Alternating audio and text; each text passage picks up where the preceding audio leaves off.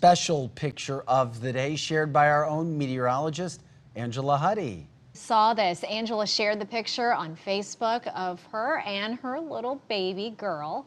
Thousands of people have clicked like or love, making it one of the most popular items posted to social media in St. Louis today. So we want to bring in Angela, talk a little bit more about it. Oh, there she is. Miss Morgan. Say hi, everybody.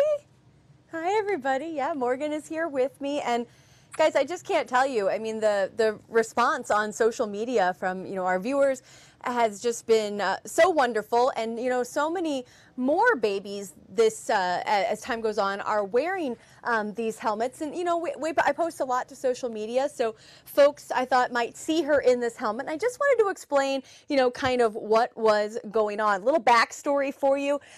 When she was very little, first born, she liked to look to the right. So she developed a little bit of a flat spot, and we noticed it. We tried to work on it with tummy time and, helping it to self-correct a little bit, but it just never did. So the pediatrician thought we should look into this helmet therapy. Cranial orthosis is what it's called, and this is a specially designed helmet that will allow her head to grow in certain places and not grow in others, and it will help to reconstruct it before her skull kind of firms up by year 1 here.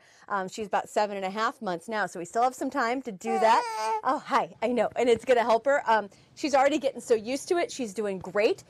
She'll go back in for regular adjustments, and she'll probably be in it for about 3 or 4 months. And so many folks on social media shared about how their grandson or child or brother's kids or kids in the neighborhood were doing this as well. So you're seeing them more often around, and everybody, the doctors and the orthopedists and everybody have been really great in helping us to get this going. So that's what's going on with Morgan in her helmet, and she'll have it on again for a couple of months. So thanks to everybody that sent us love. I really do appreciate it. All right, thanks, Angela, and we look forward to seeing many more pictures of Morgan.